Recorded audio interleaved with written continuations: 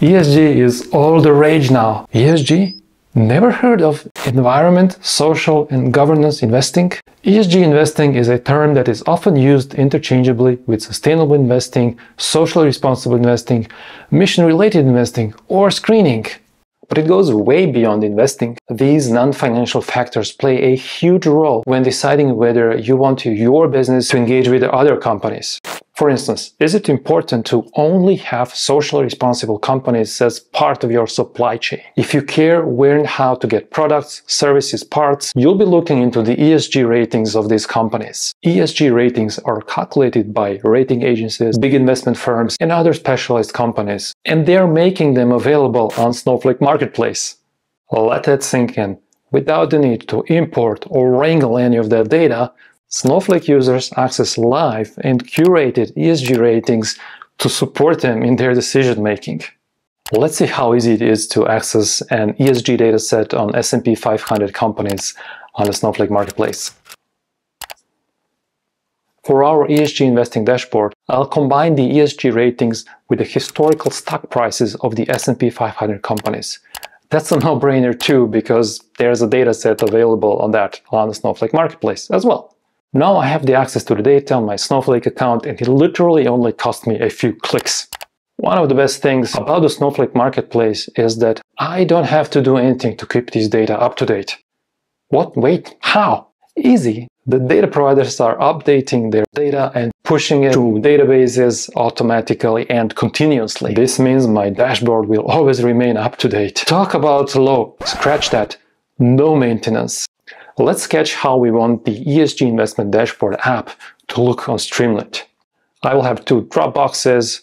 One is the company name, and the other is the industry sector or the region that I'm going to be using as a baseline. Then I have the graph, the bar chart representing this selected baseline, and one of the bars will have a different color, showing how the selected company stacks up against the baseline. On the right side, from the bar chart, I'll have the company's ESG rating, and below I'll have a breakdown of the ESG rating into the three components E, S, and G. Below that, I'll have a graph showing the historical stock prices for the selected company. Now that we have the wireframe, let's start building the app. You'll find a link to the GitHub repo with a complete app source code below in the description. To read the data from Snowflake, we'll use its Snowpark for Python framework. And this is a perfect fit for Streamlit because Streamlit is a Python native framework, and the data model that Streamlit uses is a data frame. That's exactly what Snowpark provides. We'll create a Snowflake session and we'll use session parameters from this JSON file.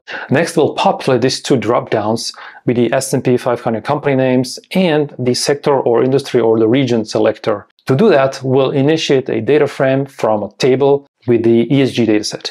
We select a column and pass it to Streamlit select box. Notice how I'm using another cool Streamlit feature to control the layout by putting these two dropdowns next to each other. Columns. Next, we'll populate a chart based on my selection and put the overall ESG rating of the selected company next to it. First, we'll be extending the original data frame, ScoreDF, to add new columns with ratings based on the provided ESG scores. The ratings are a non-trivial matter and are prone to interpretation, so different agencies have different methodologies of assigning them. In our example, we'll be using ranges to assign ratings from CCC to AAA. With that, we'll create the next data frame, score with ratings DF, which we'll use for the graph. To display the data for the selected company, we'll filter this DF and create from it company data frame. We'll extract a couple of metrics from that data frame and use them for visualization. Then we'll create the aggregated data frame, which will give us the data for the graph. This data frame aggregates data for all companies from the selected industry or region or sector, depending on the user's selection in the second dropbox. To visualize data, we'll work with the Altair library. We'll create a graph, specify the colors. We want the company's rating bar to be orange, and pass the chart to Streamlit's Altair chart for display. Next to it, we'll call metric to show the company's ESG score.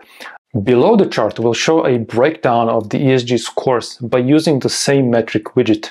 Next, I'm going to add a line chart to show the company's historical stock prices. We'll create a data frame from the second dataset containing stock prices, filter it by the company name, get columns for the chart, and pass that stock filtered data frame to Altair. And finally, we'll display the chart by using Altair chart.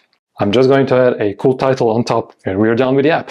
That's it. It took me only 2 hours to create an ESG investment dashboard in Streamlit to help companies make socially responsible business decisions. I used Snowflake as a data store and I didn't have to import or wrangle any data. I just used the 2 free datasets I found on the Snowflake Marketplace.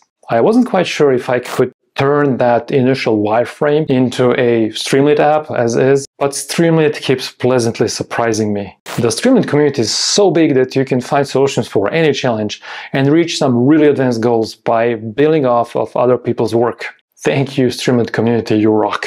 By the way, do you want to learn more about Streamlit? I've written a series of Medium posts on how to build applications using Streamlit and Snowflake. I'll link them in the description. Thanks for watching this video. If you liked it, click on like and let me know in the comments if you have any questions. Stay healthy and stay tuned.